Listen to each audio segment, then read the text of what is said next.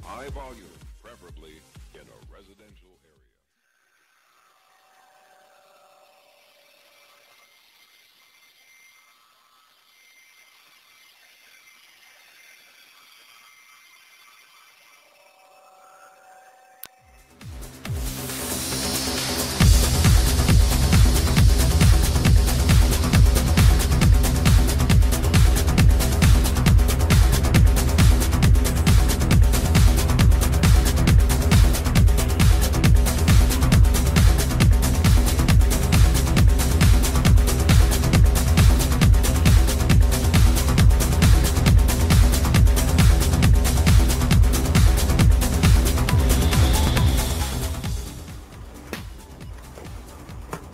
To the hey, all your sports fans out there in the football sphere, or to you, the individuals, part of this collective, welcome to the OMSR, Gen 5.0, with your brief but very concise host, Will, the alternative from Sports Thrill.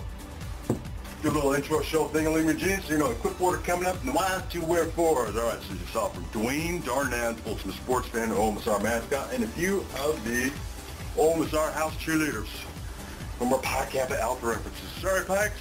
Guess our generation had our act together more, back 20 years ago. None of that sort of stuff going on in fraternities, at least to the U of U. All right, so no more fraternity references. All right, as usual, a little preview of what's coming up, clip order-wise. We're back in bracketology a little bit. It's going to be a theme coming up in the next couple previews. This is all from the Elite Eight. Sweet 16 is just too much to cover. Gen 5.0 takes a lot more putting together. So, rematch Arizona, Wisconsin. Unlike last year, I think Wisconsin lucked out. This year, watch out, UK, given the Notre Dame game. And Quickie Sport Ranch. Good twin? Not so good twin, in terms of like off-putting fans who aren't boy diehard UK. Yeah, U of U. Recently. What am I trying to think of here? Anywho, yeah, Gen 5.0. I'll come to that in a moment.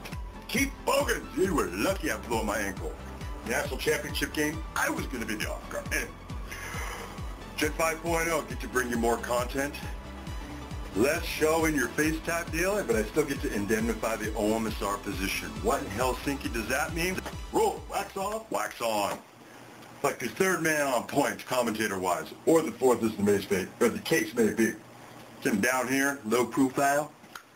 Give you a little commentary on what's coming up. Keep it short and brief, but, you know, kind of a sport rant within a sport rant without being too long-winded. That's kind of the jam of this new format, and I feel somewhat inclined. After all, I did put it together. So, and we're off. Little vignette put together, all the ESPN. Some from CBS, but even ESPN is somewhat restricted in what they're able to show. The NCAA got kind of fanatic about. Get your Eddie highlights from Remember that great comeback Western Kentucky? It was, who was it? Prime Minister, then came with President. Kentucky, it was a playing round. That was an amazing game. I showed like 6 minutes of it. Granted, it was all together, but, yeah. They literally had a connection fit. They like tried to double ding me on it, the NCAA. Because T3 Media, the media arm, as its name implies, also tried to get on the act. So double fucking, pardon my French, oops. Try to keep it family friendly here in the OMSR. Try to get in on the act too.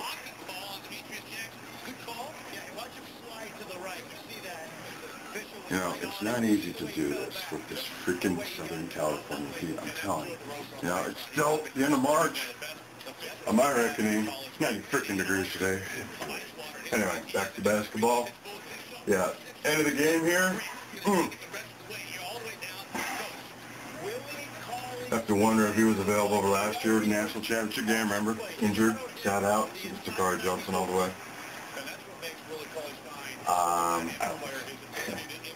Not the biggest Kentucky booster boys you might have imagined. I blew up my ankle in U of U. Was done before I could get started. Played with Andre and all them. National championship game, 98. Teddy Smith, first year. It's hard for me to be objective, but I think I do know. It was thrilling to be part of it.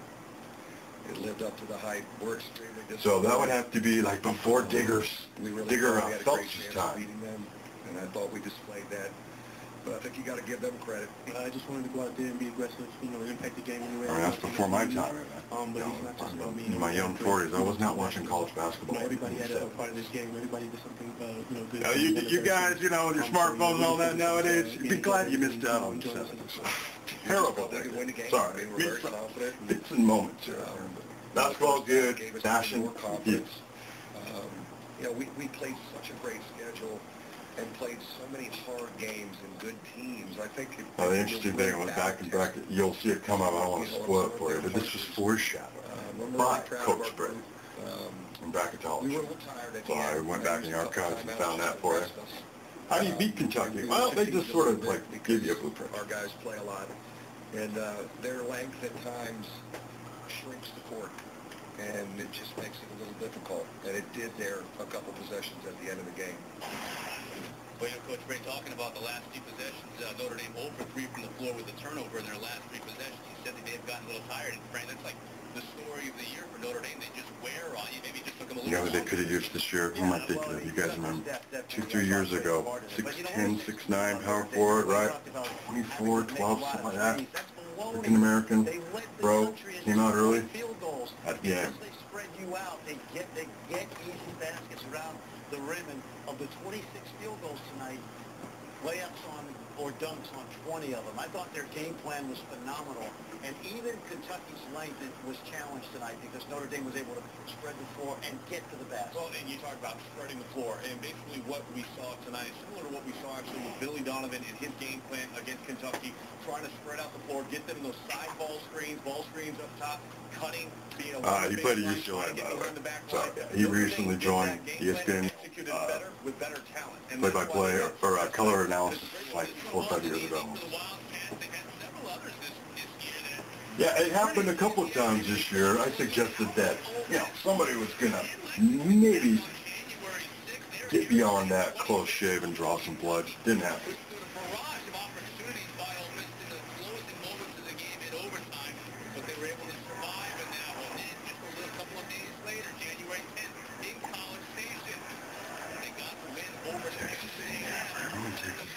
It's like number 4 come out. So Paulie took the UCLA was like number 2. It was like in the top 5 matchup. What happened to TAMU basketball? I only heard about it a while. And other than LSU surprise team from like 6-7 years ago, you fall. Just last 2-3 years had their chances. I'll tell you, but they just didn't execute down the stretch. And as we saw tonight, in all of these games, there's one common story, Coach, that when their backs are against the wall, their defense is what tightens up. I like the Mike Ray plan. You've got to play the low post guys man to man, straight up. You do not need to double.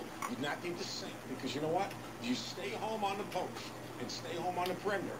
Now you take away those inside-out threes, and also you're in a position to have a body on a guy so you can block him out and keep him off the glass. I think now there was time. I'm going to do like a best-of compilation from the first weekend, because obviously when it gets shortened, like the tag team broadcasting teams, they're at CBS, not as much material to cover, so most of the one-liners from the first weekend, I'll do that all together. Jay Will is the only one who's even remotely close with this bracket. So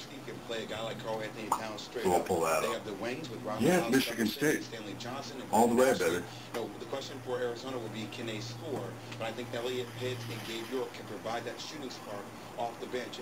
And T.J. McConnell's a tough player, and he can be a guy that can take care of the basketball and lead the Wildcats. Best guard came out of Div. Sorry, Kyrie Irving fans, Jay Will. Bullet that. What ended his career. Nice guy. And he played for Duke. There's another story going back to UNLV. I won't get into it, but likable guy. Can't get caught up with basketball personas and hold it against them, because they're all just people, right? I mean, I like them on the court. Which, freeze that. We'll take a quickie sport right into the segment while I roll through some of these graphics vis-a-vis back and forth Kentucky and Wisconsin. The Harrison twins, good twin, not so good twin. I'm just going to keep it short and brief with that. You'll hear it coming up. Now, Andrew's sort of, even keeled, grounded, going with the flow. Aaron, it's a very subtle difference, but it definitely manifests itself on the court. And he's the dude who's always mixing it up. Yeah, just remember what happened last year. Aaron, run your mouth off and bow run into the foolish a couple of times. All right. Rest of the highlights coming up. I'm out of here. Wax on. Thanks for watching. Those silly DUIs while you're out to celebrate the Final Four. Alcohol and sports, they are joined at the hip.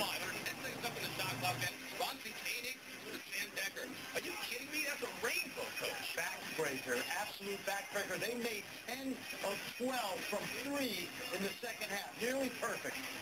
Decker, 27 points, 5 of 6 from beyond the line. As you see T.J. McConnell, emotional, apologizing to his head coach for not being able to take him to the Final Four. Rondé Hollis Jefferson, you also saw the emotion. The Frank the Tank, 29.6 rebounds. Decker, 27 points. There you see 5 of 6 from beyond the arc. Arizona, unfortunately, not able to move on for the second year in a row, getting upset by Wisconsin. And you see what Arizona was able to do in the second half. First half, nothing going right for them. Second half, everything going right. You look at the numbers and look at Decker, 0 for 1. Look, second half, whoa, coach, 5 for 5 for Decker from the outside. All of a sudden, as you mentioned, that 10 of 12, that's what flipped the script in this game. He made 28% of his catch and shoot threes this season. Tonight he made nearly 50 of those. Arizona's going to be seeing Frank Kaminsky to nightmares after these last couple of years. Third player in history to score at least 25 points twice against the same opponent in the Elite 8 or later. He had 28 points in the win last year, 29 this year. He joins UNLV's Anderson Hunt and Ohio State's Sherry Lucas on this list. Unstoppable in this game. First half, second half, in their last game, it was Frank Kaminsky had a slow start, and it was Sam Decker who kind of picked up the pace for them in the first half until the second half. But in this game, it was both players throughout the entire 40 minutes. Well, the front line was averaging 54 points a game coming into this game. Today, they scored 64. And I got to tell you, Arizona had no answers. This was as good a second half of basketball as anybody has played in this entire tournament. If you're Arizona, Chris, and you put 5 in double figures, and you shoot 56% from the field, and you make 28 of 30 free throws, I think you're going to feel good about winning this game.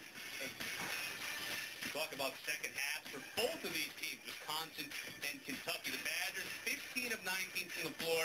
Kentucky, 15 of 20. Each had a perfect shooting high score. Sam Decker, 6 for 6. Scored 20 in the second half. Later in the evening, it was Carl Anthony Towns, 8 for 8, 17. And each team closed hard. Wisconsin made 11 of its final 13 shots. Kentucky made their last 9, so it sets up only the third ever rematch of teams in the Final Four year over year. Now let's look ahead with Wisconsin's Josh Dawson. Last year, it was a great feeling getting to the Final Four. It was almost like, we were on top of the world. And this year is, we kind of got the attitude of like, what's next type thing. I don't know. It's a little different feeling. We know we got more to accomplish. We've obviously had a really good year thus far, but we got bigger goals and stuff on our mind. Last year, a lot of times we said, why not us? And this year, it's trying to make them believe again. And I think we've done it pretty well so far. I mean, it's a blessing. I'm going to go down there and try to focus and try to win 2 games. Exactly what you said. We're definitely not finished, and we still can get better. With 2 more games left in the season, we have places to improve, and we will improve this weekend and go down there a different team. North Carolina has been there more often. Tar Heels have reached 18 Final Fours. Dick Vitale joins us once again, and Dick, we talk about Kentucky, daily, and for good reason, but boy, this game was amazing. Just give me your thoughts on it. Well, I'll tell you one thing, Chris. As Jimmy V used to say, survive in advance. Did they survive in advance? But what about a salute and a tip of the hat to the kids from Kentucky for keeping their poise? Down 6, then they're down 61. I believe it was 63-61 at the time when a big 3 by Aaron Harrison. Unbelievable. He did that.